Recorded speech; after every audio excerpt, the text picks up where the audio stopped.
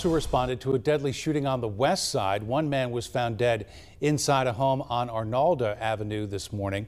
Investigators say they know who was involved, but there's been no arrest yet. There have been 11 murders in Haughville this year and only one arrest. Residents today were too afraid to talk on camera. They're also too afraid to talk to investigators. They say they're grateful new public safety cameras were installed by IMPD, but they still want more police in that area as well.